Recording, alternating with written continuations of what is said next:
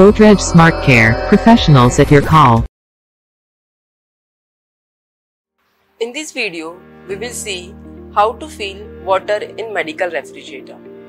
So here we are considering 55FF model. So considering this model, we need to fill water quantity 180 liters. To fill the water in water tank, we need to remove the flap-on assembly. To remove the assembly, we need to remove this screws.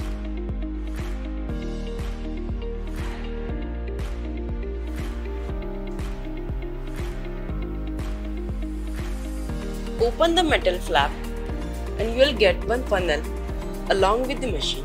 To fill the water, we need to remove this water tank cap. So take the funnel and pour the water. Make sure water quantity should be 180 liters. We can confirm the water quantity by using scale. For different models, this measurement can vary. You can refer the chart. For accurate water quantity, refer the sticker which is provided on the product. Once we fill the water, fit the cap on the water tank. Fit the screw again. Securely close the top cover before starting refrigerator.